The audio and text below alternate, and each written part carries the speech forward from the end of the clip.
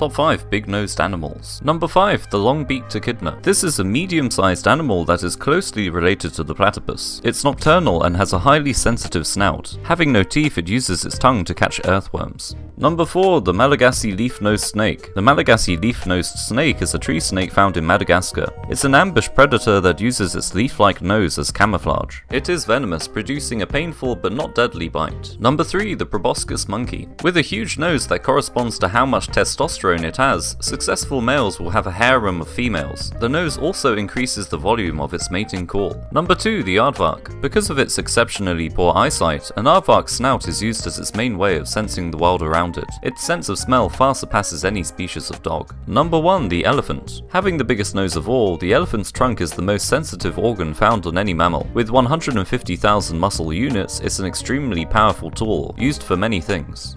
Like and subscribe.